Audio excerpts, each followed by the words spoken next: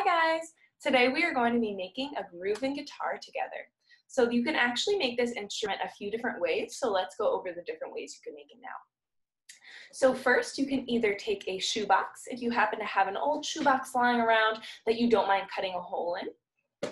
If you do not have a shoebox, you can use a tissue box. Just make sure that is a long tissue box, not a smaller square tissue box. Okay, you want it to be a little longer, all right? Then you need 6 rubber bands, all right? They can be different sizes. They can go from thicker to thinner, all right? That would actually be perfect. However, if you do not, if they're all the same size, that is all right. As long as they can fit around the shoebox or the tissue box the long way. All right, so 6 of those.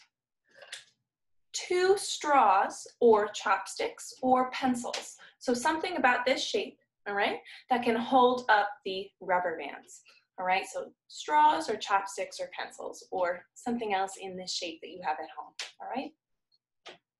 Then, if you have an empty paper towel roll, you can use that, okay? If you do not, this part is not necessary, but it is a little fun piece if you have one lying at home. And something else that you don't need, but you can use if you'd like, is a little bread tab. So if you've ever seen these at the end of a bread bag, okay, the little bread tab. All right, so again, shoebox or tissue box, 2 straws or chopsticks or pencils, 6 rubber bands, and a paper towel roll. All right, let's get started. So if you're using a shoebox, you're going to want to either cut a hole in it, okay, or you can open it and use the open side. But the best way to use the shoebox is to cut that hole in it, okay? Make sure you get a parent's help with this one, all right?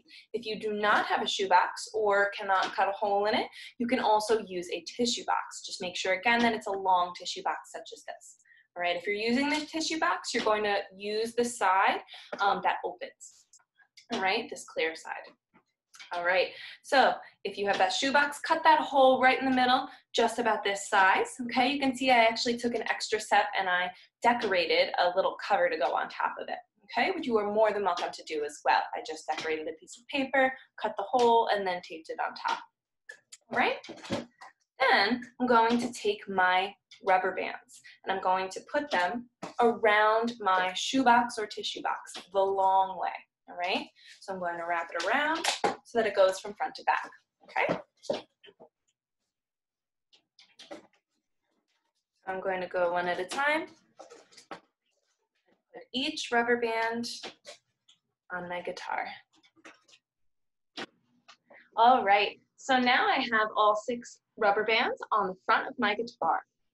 Next, I'm going to take my 2 straws or chopsticks or pencils, and I'm actually going to put them under the rubber bands. So I'm going to lift up the rubber bands on the top of the box, and I'm going to slide my straw underneath so that it sits just like that.